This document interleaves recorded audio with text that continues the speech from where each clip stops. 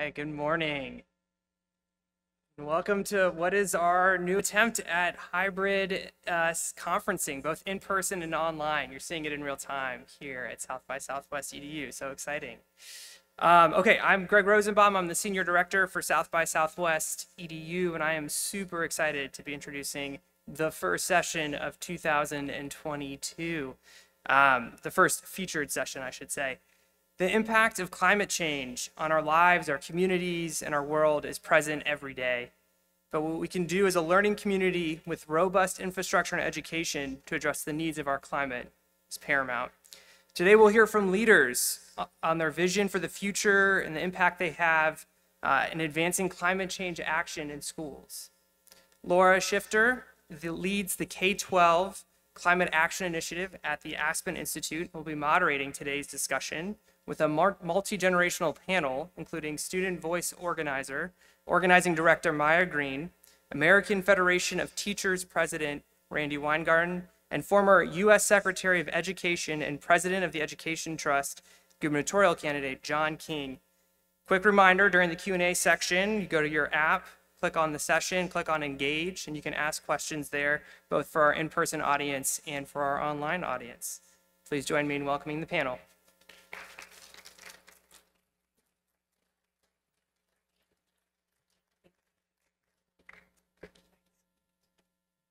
So thank you all so much for being here today.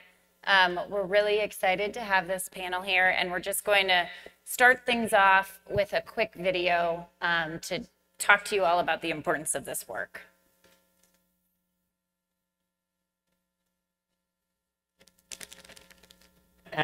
As an educator and as the father of two daughters, I worry a lot about the world that we are leaving our young people. It is a world deeply damaged by our reliance on fossil fuels. And the question is, how do we move forward from here? I can't imagine a future for my daughter where she doesn't have access or opportunities to connect with the land the same way I did because of climate change. I realize that if I want my daughters to be able to have the choice to live in South Florida 30, 40, 50 years from now, we're going to have to take action. When I served as mayor of New Orleans, I witnessed the impact of climate change directly. It came with the increasing intensity of hurricanes and floods. When I see the climate crisis, I see it putting so much pressure and weight on people's ability to just exist as they are. We know that the impact on the environment has a real significant impact on children's ability to learn. This is the moment where we have to make a decisive commitment to create the cleaner future that can stave off the worst impacts of climate change. Inequity is the challenge of our lifetime, and the only way that we're going to overcome these inequities in our society is through the future leaders that we have in schools. I am very concerned about climate change, and I recognize that schools offer us a huge opportunity. The education establishment is a very large industry, and there's a lot that can be done. In the places I'm from, quality climate education could make such a difference in people's lives, and I would really love to make that happen in my lifetime. Public schools can prepare and have to prepare our kids for the high-wage, high-skilled jobs in a new, clean economy. Our students are our future. The leaders of tomorrow are being educated in our classrooms today. Why would we not want them involved in the climate dialogue right now?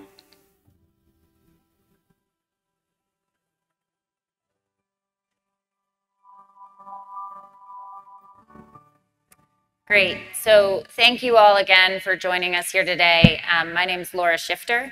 I'm a senior fellow with the Aspen Institute as the staff lead on K-12 climate action, and I'm also a lecturer on education at Harvard's Graduate School of Education. And I'm thrilled to be here with three amazing education leaders to talk more about what our education sector can do on climate change. So just to let you all know, one thing that we will be doing today, just some housekeeping, is we will be taking questions through the Slido feature. If you do want to ask a question, you can go to the South by Southwest EDU Go app and use press engage and use the Q&A feature. So I am thrilled to be here with Maya Green, who is the organizing director for Student Voice and a second-year student at Stanford University.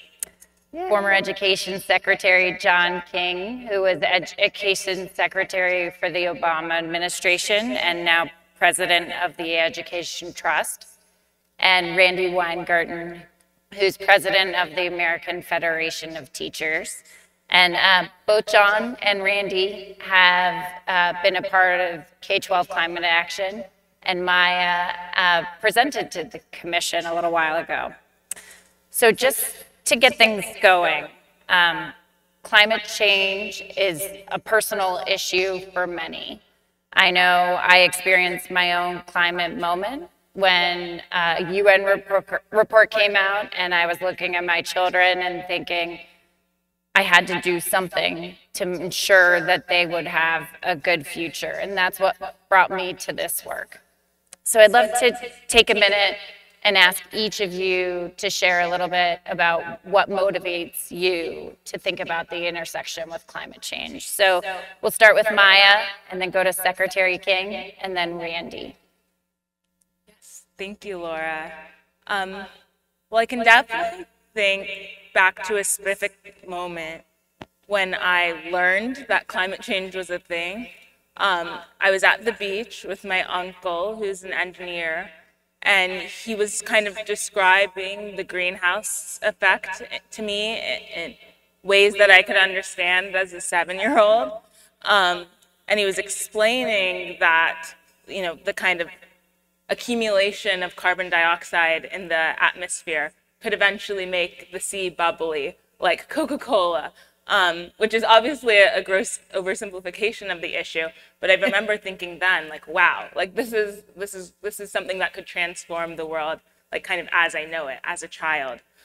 So I remember that as the moment I learned about climate change. But then, kind of as I got older and got into high school, I remember also just experiencing climate change. I'm from Charleston, South Carolina, and so the frequency with which my family had to evacuate for hurricanes just kind of increased dramatically, like even over my lifetime. And so seeing, I guess, the impacts of climate change on my own community, seeing how even a long rainstorm could make the streets of Charleston flood, and knowing that, you know, if we continue as things are, it was only going to get worse, really just impressed upon me, like, how much of an existential issue climate change is. And then even as I was feeling this increased urgency about the issue, I felt that when I went to school every day, it wasn't really something that was being discussed or acknowledged in any meaningful way or kind of explored in what we were learning about. And so I think as I grew also increasingly interested in education, it was clear to me that schools could be doing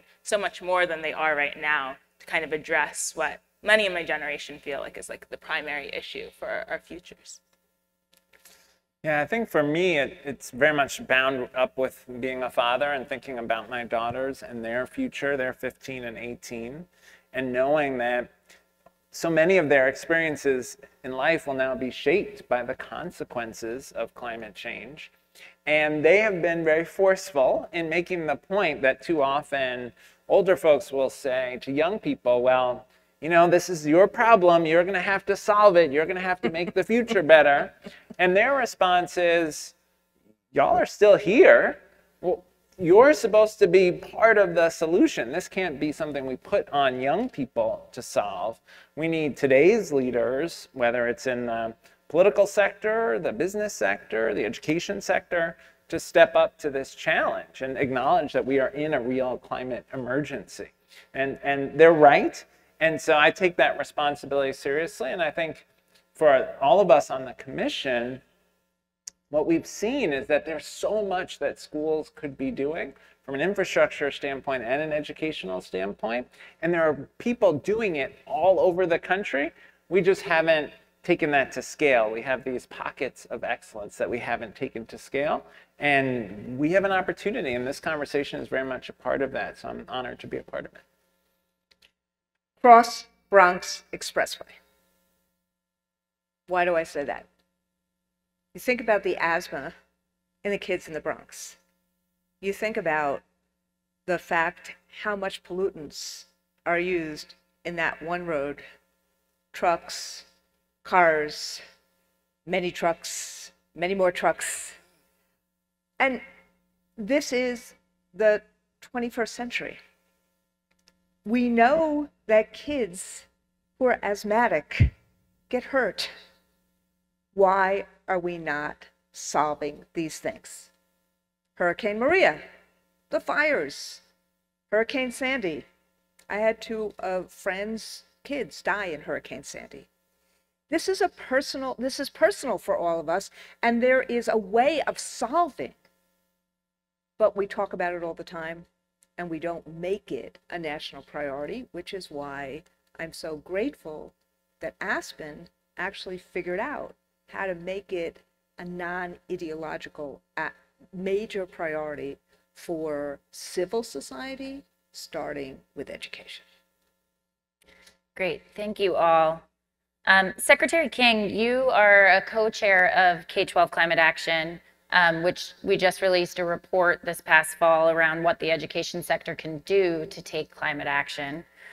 Can you share with us a little bit more about the work and objectives of the commission? Sure. Well, it's been great having you lead the work of the commission, Laura. And yeah, can we just say thank you, Laura, for right. all the work that you did. I know this is not scripted, but thank you. Laura has been amazing in this work. That's exactly right. Sorry. No, you're exactly right. And, with the commission, we've been able to bring together folks from across sectors. So we've got phenomenal education leaders like Randi. We've got leaders from the state level, the district level. We've got elected officials. I co-chaired the commission with Chrissy Todd Whitman, who was governor of New Jersey and EPA administrator for George W. Bush. We've got civil rights leaders. We've got young people who are activists on climate issues, and we've got leaders in the environmental community. And so that cross-sector community came together, spent a year plus, listening to folks and trying to learn what folks are doing around the country that is working. We heard amazing stories from young people, from educators, from community leaders, and then we tried to take that learning and put it into a report that lays out the role the sector can play. And we really tried to lay out the report to tackle infrastructure, 100,000 school buildings, 480,000 school buses, 2 million acres of land, 7 billion meals a year. So there's tremendous work that can happen around infrastructure. But then we also lay out the educational work that can happen around curriculum and instruction in K through 12, around career and technical education and preparing young people for green jobs. We lay out the resilience work that schools can be a part of. You think about schools that can be hubs for folks to get a way to charge their phones when the power is out because of climate disasters. And so there's a role for schools to play in resilience. And then we talk about the equity issues that Randi so powerfully framed. There's no question that climate and environmental injustice disproportionately affect low-income communities, communities of color, and schools can be intentional about advancing environmental justice. Great, thank you. So as you mentioned, the commission went on a listening tour over the course of the year, and we heard from fantastic people across the country, including Maya here. But Randi and Secretary King, can you each share maybe one or two major takeaways that you had from what you heard from folks on the ground? And Randi, we'll start with you. So I wanted to make sure I have my notes here about these two amazing students from Salt Lake City. Their names were Andy Matson and Mahidor Tadisi, and they organized a campaign to get the Salt Lake City School District to commit to transitioning to 100% clean energy by 2030. The Salt Lake City, Utah School District.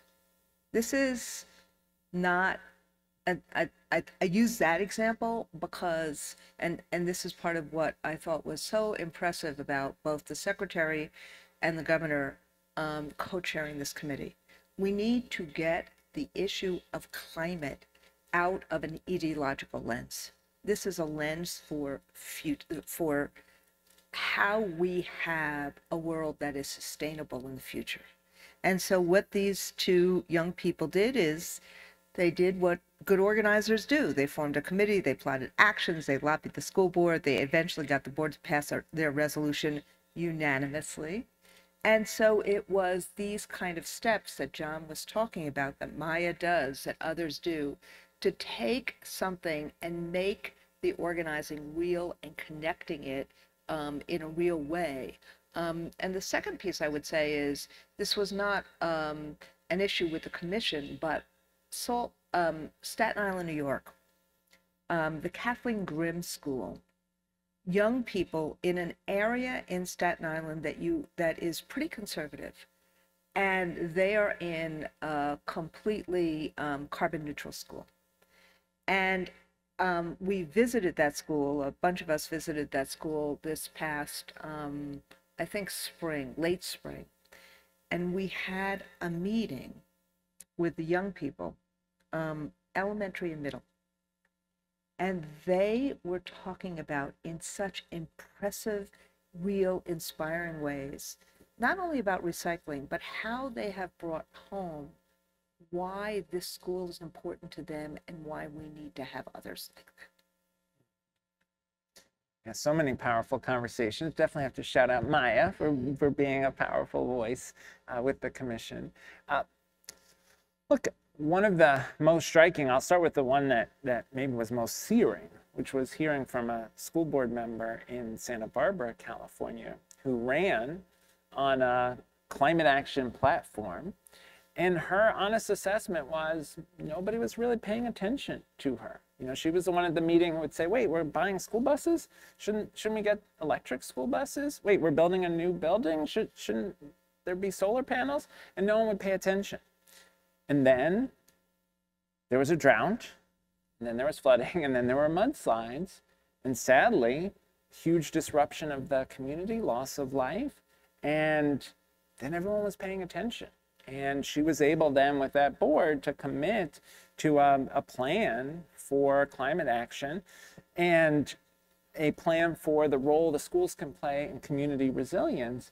And what was so searing about that testimony was the risk that that's where we're headed as a country, that we're going to ignore this until the disasters are everywhere around us. And as Randi described, we're already seeing them. But we're going to ignore this until the disasters are so severe and then take action. And that was searing for me and gave, I think, all of us a sense of tremendous urgency around the commission's work to say, we can't wait. We need to act now on climate. The other powerful story I think of is a teacher from Oklahoma who was a little bit nervous teaching about climate action in her classroom, particularly given the role that fossil fuels play in the Oklahoma economy, but found that talking with her students and their families about the land and the role of the earth in people's day-to-day lives helped create a bridge to say this isn't a fight about industries. This is a fight for our earth and human beings' relationship to the earth. And she was able in her classroom to really get students engaged with thinking about both the consequences of climate change and what they can do as a community to address it. Yeah, thank you both so much for sharing that, because I think what's really remarkable is actually in starting this work was hearing about the amazing things that are going on across the country and how people really are working locally right now to take action. So Maya, one of the questions I had for you is, the commission highlighted how schools can take climate action in a bunch of different ways, and thinking about mitigation in the footprint of schools, thinking about building resilience, thinking about approaches to teaching and learning. How do you think students will benefit from taking a comprehensive approach to climate action in schools? Right. Well, I think like everyone has kind of been saying about the urgency of this issue, we really just don't have the time to take a single-pronged approach to climate action. Like, it's not enough to, as Secretary King said, just teach the next generation about this issue without kind of modeling what addressing it actually looks like. We don't have the time for schools to not be green. Like, they have to go hand in hand. I think something that is really important to me Like at Student Voice, we often try to think about not just like kind of student outcomes in school, but student experiences in school. And I think it can be really isolating for students when they're, you know, seeing the UN reports, like we have 10 years to act on this issue, when they're seeing, you know, the mudslides and droughts and fire and hurricane in their community. And yet, when they go to school, like this issue is just not acknowledged. I think it can feel a little disorienting to like hear from so many directions, like this is so urgent, this is the issue of our generation, the issue of our lifetimes, and then go to school and then not see anything actionable kind of addressing this huge issue. And so I think it's really important for students to see, like when they go into the school building, like, oh, adults in my life care about this. You know, the teachers that I look up to and I'm spending like the vast majority of every day with, you know, care about this issue too. You know, the way school lunches are run in my school takes into account this issue. The way my school is powered, the way I get to school takes into account this issue that everyone is telling me is so important to like kind of all of our livelihoods. And so I think that kind of multifaceted approach of teaching about climate change and climate action in meaningful ways in the classroom, but then also pairing that with schools kind of physically and materially addressing climate change is really important, just so that students don't feel isolated in what seems to be this huge issue, but then isn't really showing up in their day-to-day lives in kind of action-oriented ways. Yeah. So what I'm hearing a lot from each of you is the urgency of us addressing this issue. But one of the things that I frequently get asked multiple times is why now? You know, we have schools going through the pandemic. Educators are dealing a lot with COVID in particular, dealing with political debates at school board meetings. Why should the education sector kind of care about this issue now and take action? And Randi, I'd love to get you to tackle this question. So I think the secretary actually kind of nailed it when he said, you know, what is now happening is that these climate crises are coming with increased frequency. I think I remember a statistic from the summer that a third of the nation this summer had been impacted by one of these climate crises. So how do you not do it now? The real question becomes, how do you do in a capitalist democracy the alignment so that there's real progress on policy? There was a book that Malcolm Gladwell did a long time ago called The Tipping Point. And one of the things that's so important about all these local levels is that and I see this with the question, I'm going to get to this answer, there's a tipping point. You also need people in power who want to try to create that alignment. And you need activists who actually are out there making the case. But as every educator knows, from any classes that we've ever taught, you need two things. You need to meet people where they are, and it's not what's said, it's what's heard. And so what I think is going on now, in a way that didn't happen before, is that there is an alignment in terms of education and the economy and the urgency because people have seen the impact. And so, of course, we are, as educators, we're kind of like the stickiness that puts it together. We're the explainers. So we're not just, Maya's the activist, but we have to be the explainers about why this is important for the future. Just like people understand, oh, you need to read, that's important for your future. We need to be able to explain it in a way that is understandable, real, relevant. And that's what I think is going on. I'll end with this story. I was sitting in a meeting on Saturday. I was next to the president of the United Auto Workers, Ray Curry. And we have a meeting in the next couple of weeks about electric buses and about what we can do together about how we can make sure there's more and more and more electric buses. That's an alignment of jobs, economy, schools, climate urgency. Yeah, and it's so impactful, I think, that you mentioned the idea of this tipping point, because actually one of the things that research has shown is that in order to reach the goals that we need to reach to decarbonize our society by 2050, education is actually an underutilized tipping point at this point. And so actually thinking about mobilizing the sector can really help our broader societal goals that we need to achieve. Pretty soon it will be banned. Don't worry about it. I'm teasing. So Secretary King, you know, as we seek to have the education sector address climate change, what do you see as the intersections, and I know you've hinted at this a little bit, but the intersections with racial and social justice in this work, and how, as we're advancing climate action in schools, can we also use this as a moment to advance equity? Yeah. Well, look, we have to start by acknowledging we have a history as a country of environmental injustice, environmental racism, and we see that impact every day. You know, I live in Maryland and Baltimore. We have some of the worst air quality in the country.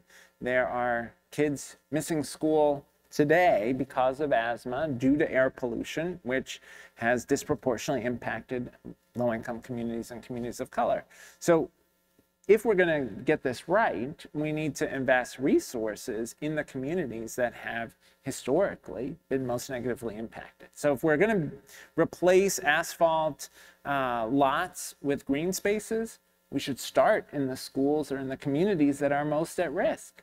The schools that are most at risk of heat islands where kids are going to end up missing school because it's too hot in the building. Those are the places we should start with green space and trees, right? When we think about preparing young people for green jobs, we should start those career and technical education programs in the communities that have been most negatively impacted by environmental injustice so that young people in those communities have access to that economic opportunity. And we should partner with the community colleges and the HBCUs, historically black colleges and universities, that we've underinvested in as a country for too long, because those institutions are access points for communities of color and low-income communities. So we have to be intentional, I think, in our policy response, and we have to be honest about who's bearing the brunt of the consequences of the choices we've made. Yeah. And I think this question is just so central to the work that we have ahead. I think Maya or Randy, do you have anything that you'd want to add about the opportunity to use this as a leverage point for advancing equity too? You first. Yeah.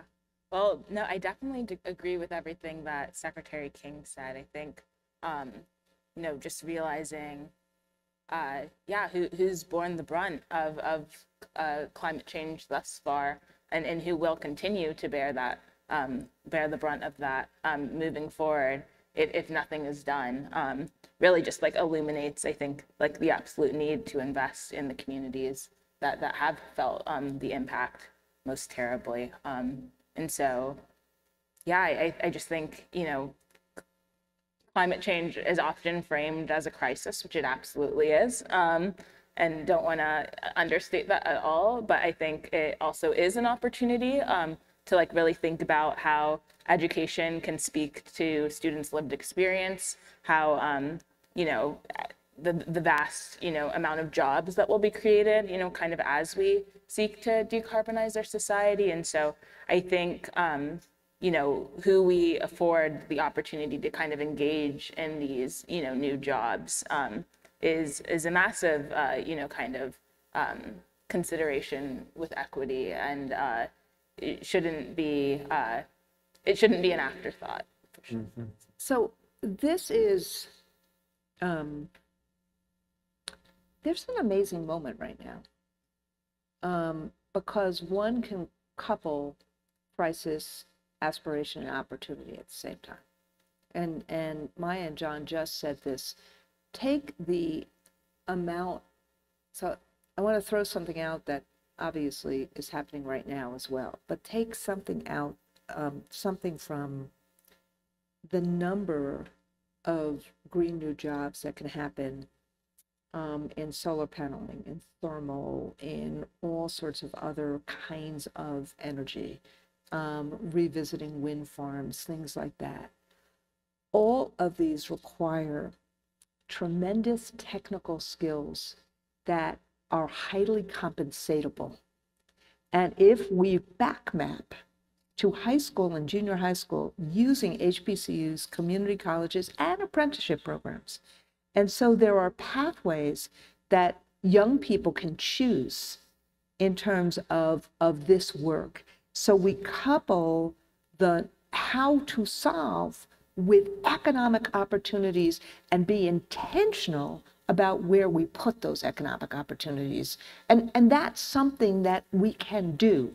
You know, Miguel Cardona can do this. Marty Walsh can do this. The Secretary of Commerce can do this. There's money for this. There's a willingness to do that. So I think that kind of alignment is something that we can do now, which is really important. But the other piece, and obviously, you know, I think about this every day. I think, how can you not, given what's happening in Ukraine? There's going to be a conversation in the next few weeks about, you know, not using Russian oil. There's going to be conversation about the huge increase of prices at the gas pump. There's going to be these conversations around the country.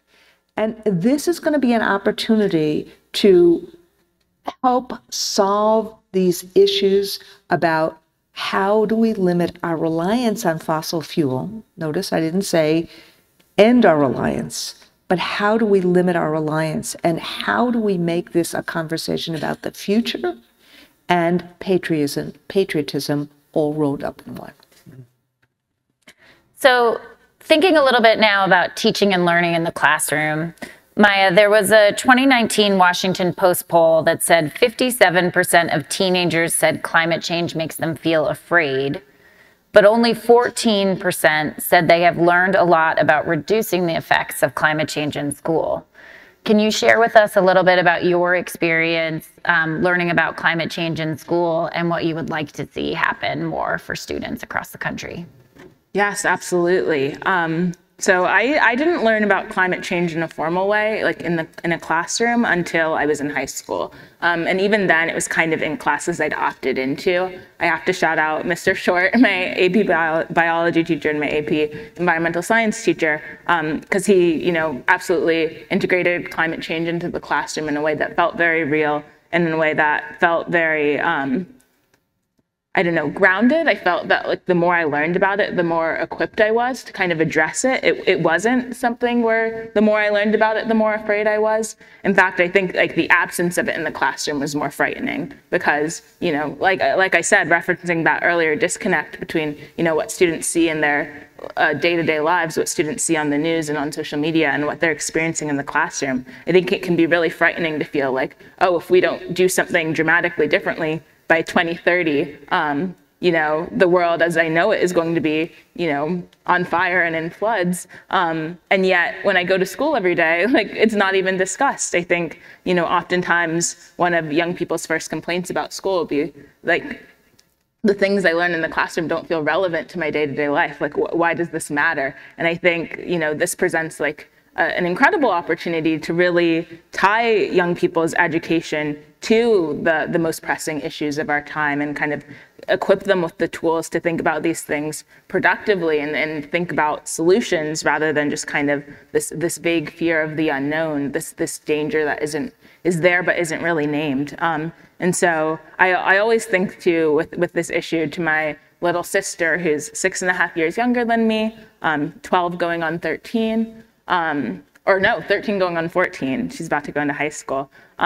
And she's been concerned with climate change for years and has been even a massive inspiration to me on this issue. I drove her to her first climate protest, and yet the way she learned about this was conversations with me, conversations with family members, YouTube videos. So young people are finding ways to learn about climate change and are caring deeply about this issue. And yet in her second grade, third grade, fourth grade classroom, it's, I think, thought that maybe kids that age can't handle it. But they're handling the hurricane evacuations, by necessity. They're handling the wildfire evacuations. And so I think it's naive to think that kids just don't know about this if it's not discussed in the classroom. I think it's a contributor to eco-anxiety for kids to not learn about it in a way that's framed in a way that gives them agency and makes them feel like this is an issue they can act on, this is an issue they can pursue as they,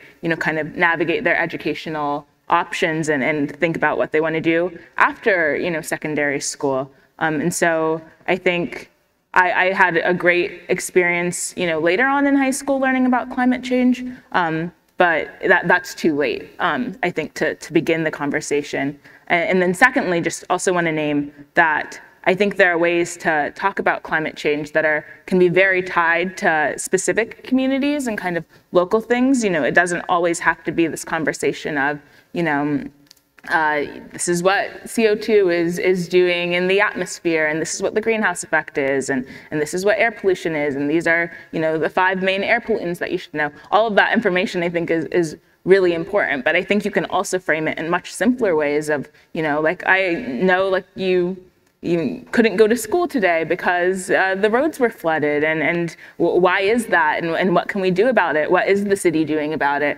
What do you think the city should do about it? Who's making these decisions? What do we think they should know about your experience and how this is impacting you? And so I think there's a way to really frame it in the lived experiences and day-to-day lives of young people in ways that don't have to be like global and overwhelming necessarily. Yeah, and it's really important, I think, what you said, because people will frequently say, well, we can't teach kids about this because it's too scary. But actually, you can empower students with knowledge and empower them to learn about solutions to help reduce that anxiety of what they're seeing around them. So we're really fortunate that we have 2 amazing education leaders here who also started their careers as social studies teachers. And, a lot of people talk about climate change and they say it's something that's taught in science classes. But one of the things that we talked a lot about with the commission's work is actually teaching this across the curriculum. So I'd love Secretary King and then Randi to reflect on why you all think that climate change should be taught across the curriculum, especially as social studies teachers. Sure. Well, look, there are a lot of social studies implications of climate change. You think about the flow of climate refugees that we're going to see, sadly, around the planet. We're already seeing within the country. There are folks who had to relocate because of Katrina, folks who had to relocate because of Hurricane Maria. Right, so that's a social studies issue. There's the economics of climate change, the move to renewable energy, the decline of fossil fuels, the economic implications that will have. Those are social studies questions. There's the political question. How will we organize at the local level, at the state level, at the federal level? How will we organize ourselves to deal with the consequences of climate change and to move towards a net zero future? Those are social studies questions. So there's an opportunity to make sure that students have the knowledge. How does a bill become a law? How does government work? To make sure they have the skills. If I want to write a letter to my congressman, how do I write a persuasive letter? If I'm going to testify at a hearing or testify in front of a commission, what does that look like? How do I build those skills? And then there's the application and the opportunity for students to be involved in their school, in their district, in changing policies. As we heard from the Salt Lake City students, but students all over the country, they're the ones who are pushing their school district to move to electric buses, to put solar panels on, to compost. And so there's a real chance for applied learning in social studies as well. I think you just heard so everything that John just said is absolutely right. I'm, ticking off. How would I do a lesson right now about Russian oil, for example, or Ukrainian refugees, or, but I think what Maya said about 3 minutes ago was the kind of civics agency lesson, which is how do you bring an issue that's really important to bear and kids have agency on solving it.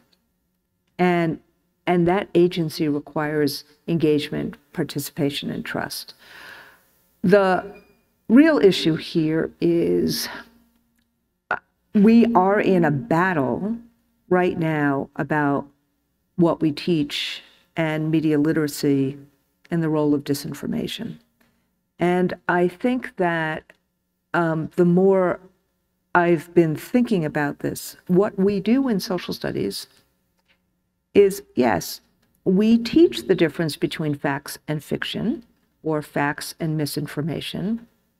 And we have actually, as the AFT, just bought this product NewsGuard for every single one of our members so that they have a literacy nutrition label about what is fact and what is fiction on media sources, and they will now have it for free.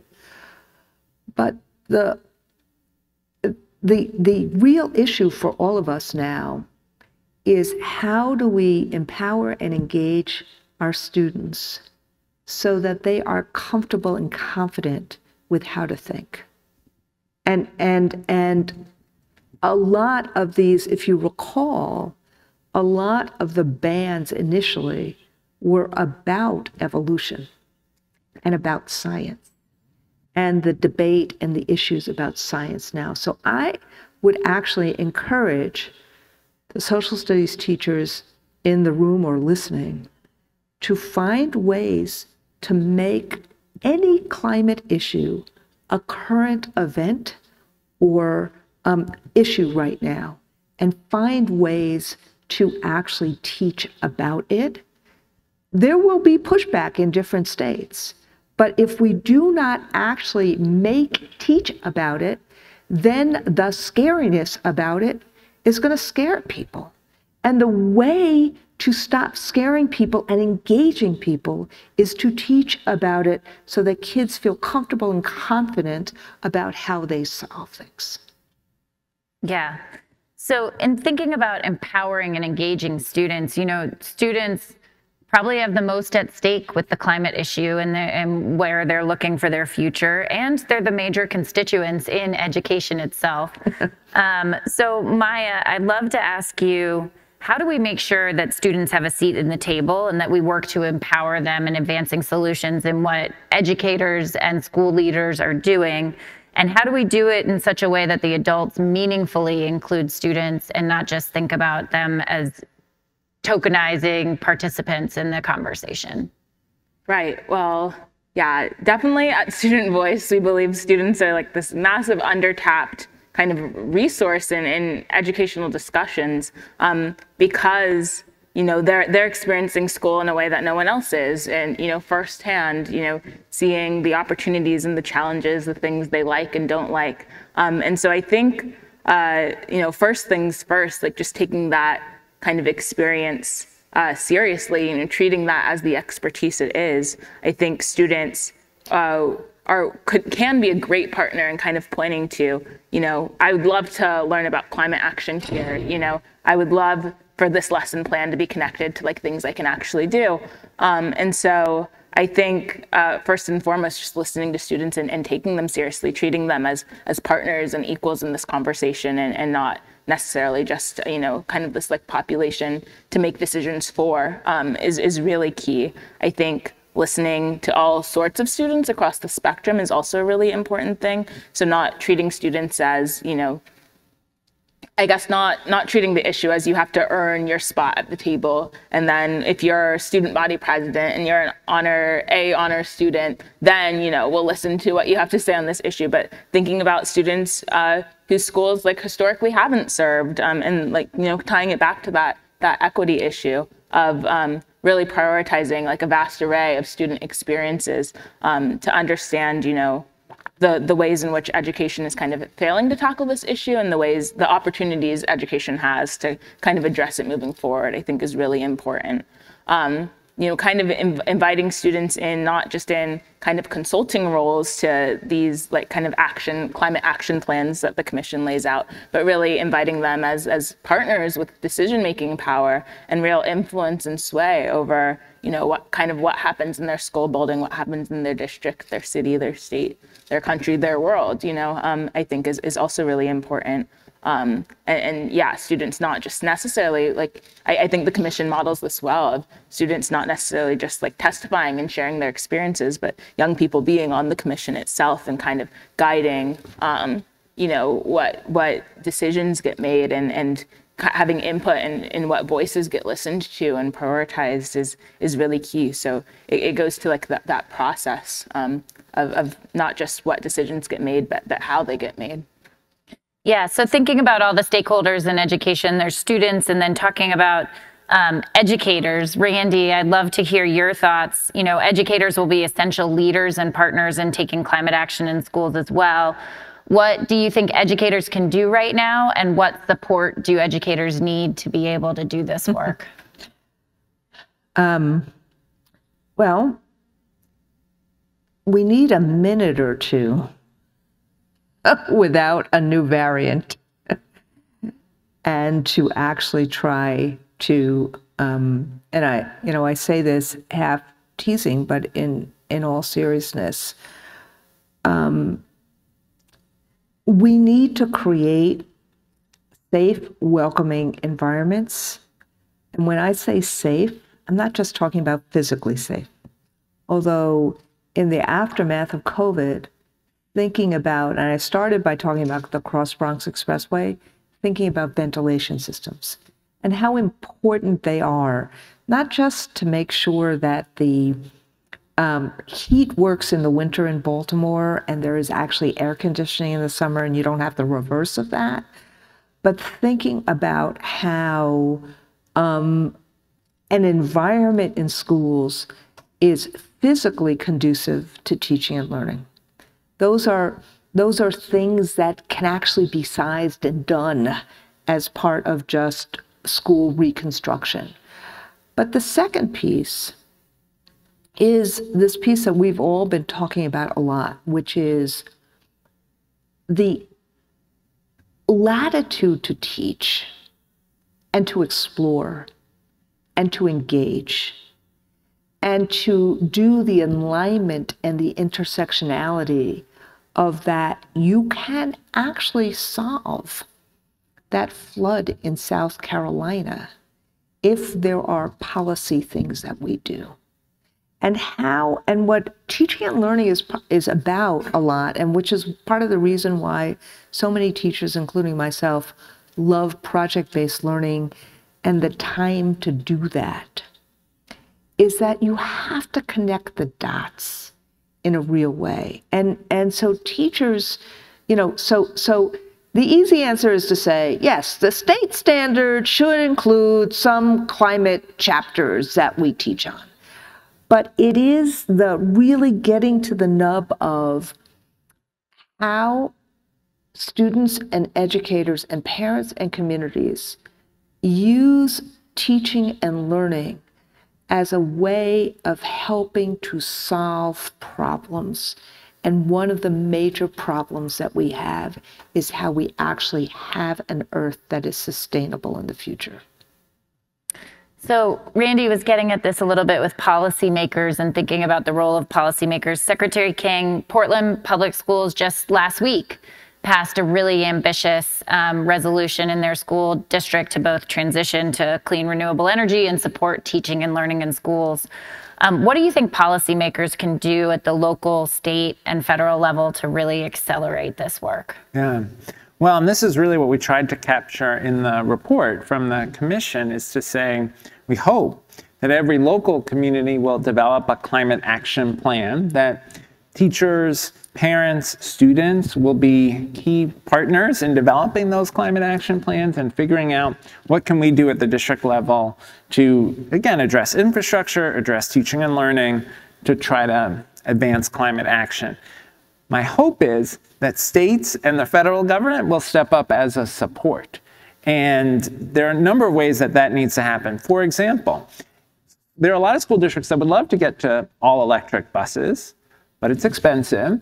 And they need help with the financing model so that they're able to pay to get the electric bus now and then make the money back over time as their energy costs are lower. That's a role the state can play. In many cases, states are a key driver of school construction, funding for building new schools, funding for school renovation. It's crazy that we would build a new school today that's fossil fuels reliant. We'd literally be digging our own hole deeper. So states should be leading with their investment. The federal government, hopefully, is going to put a lot more resources towards climate action if Congress can find a way forward. And some of those resources should be targeted to the K-12 sector. But the other thing I'd add, and I know Randy would feel this way too, is we also have to just do a better job supporting and investing in public education at the federal and state level so that people don't feel overwhelmed every day. Exactly. Right? I was talking to a school counselor the other day she's assigned to 700 students. How could one school counselor support 700 students and families? So if you said to her, hey, by the way, we'd also like you to work on this climate action project in your school, I could understand why that would feel overwhelming and unfair and wrong. And so we've got to make sure that we're delivering not only on climate, but on a broader vision of strong, safe, supportive schools. And how you align the accountability system to that, so that there's not an accountability system that says, just focus on math and English test scores, when we're all trying to do this instead. So it's not just the investment, but you have to align the accountability system to what is it that kids should know and be able to do, and actually let us have the time and the resources to do it. So one of the things, and I'm going to have two kind of lightning round questions for you left. One of the things that gets asked a lot is what do we need to take this to scale? So I'd like to ask you that in particular, both what do you think we'll need to take this to scale, and what are you doing individually to advance that scale? So I'd like to start with Secretary King, then Randy, and then Maya. Look, we need a collective sense of urgency. So part of the work is narrative building, right? Saying the education sector can be a part of climate solutions. That's what we're trying to accomplish with the commission. I'm trying in my work as an education leader, but also in my work as a community leader in Maryland to make that case. And we need, I think all of us, and I'm trying to do this, to push our state legislatures, our members of Congress, the federal government, to really take this on and deploy all of our resources to make climate action and education a standard conversation, not something that's surprising or unusual, but actually something that we're constantly thinking about together. So look, I suggested this a little bit earlier. We're going to have this conversation in the United States in the next few weeks over the course of gas prices and what happens here. And what does that mean in terms of fossil fuels? And what does that mean in terms of our reliance on fossil fuels? And I think that this creates an opportunity to have a different conversation in terms of the future. And so I kind of believe in go where people are and start that conversation in a different kind of way. And I think we should think through, maybe with the task force, how to start that conversation. The second thing is, I actually think that there is, and I said this earlier, you're seeing with the infrastructure bill and with the focus on getting lead out of pipes in schools, the electric buses, and some other pieces of that bill. If we actually start aligning economic interests to the work that's getting funded right now, and see a future in reducing the carbon footprint, I think that alignment is going to be very, very powerful and will be what helps us actually have a more effective conversation than we're having right now. Anonymous said something like, do you believe the attendance in this room matches your experience with the rate of engagement? I think what happens is that if people are not deeply involved or engaged, or if you are not under the age of 25, there is a disengagement about this issue because it feels so big. It feels like, oh my God, we can't solve this. And to kind of like what Maya was talking about earlier with the Salt Lake kids have done other things, we need to size it so that people see it's possible to have an effect. Yeah, I think just kind of going back to that sense of agency, I think a massive way to scale this is just to create an environment in schools and just like kind of in our society in general, where young people feel like if they care about this issue, there are ways they can act on it. I think, in my kind of, working with students, I can see a real shift from like when I first start working with them, like it's kind of like, okay, yeah, we care about this, but nothing's going to get done. Like no one's really listening to us. What's the point in, putting a bunch of time and energy into trying to do something if we're just going to be shot down, if no one's taking us seriously. And I think kind of shifting how decision-making works, from the local level to the federal level so that, the communities most impacted by this and the young people's most impacted by this feel like they're going to be heard, if they try to take action, will go a long way, because it's definitely not an issue of young people caring. I think every conversation I have with classmates, with peers, with family members, with the young people I work with and through Student Voice, like young people care. And so I think it's about building schools and building school boards and building, kind of legislatures and building a federal government that like listens to those young people and works with them will scale up climate action tremendously.